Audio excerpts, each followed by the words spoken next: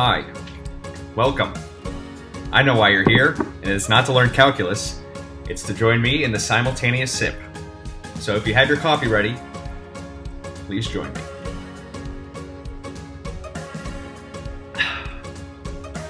The question we're working on today is, use the midpoint rule with the given value of n to approximate the integral.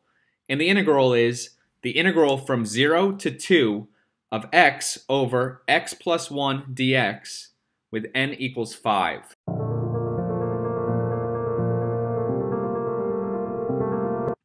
So we could start by writing down our integral. It's the integral from 0 to 2 of x over x plus 1 dx.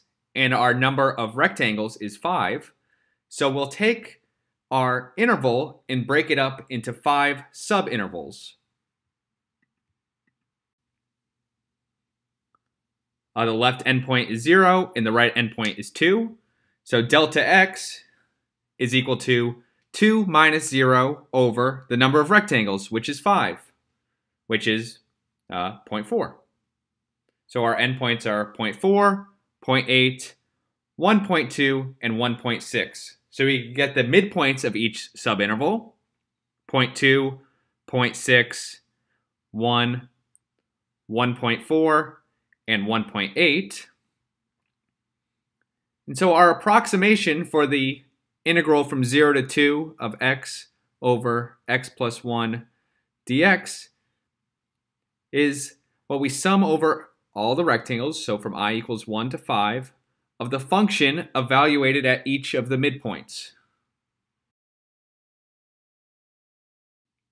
Right now would be a good time to pause the video and comment below what your favorite part of approximating definite integrals is.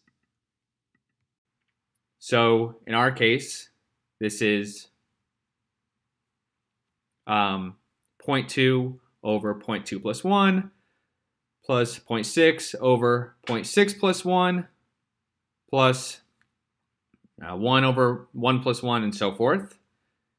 And after we add all of these up, we have to remember, this is very important, we have to remember to multiply by delta x. If we don't, we're not going to get the right answer. That's the width of each of our rectangles. And so we can plug this into a calculator, and we see that the integral from 0 to 2 of x over x plus 1 dx is approximately 0.9071. Well, thanks for stopping by. I'll see you next time. Don't text and drive. Bye-bye.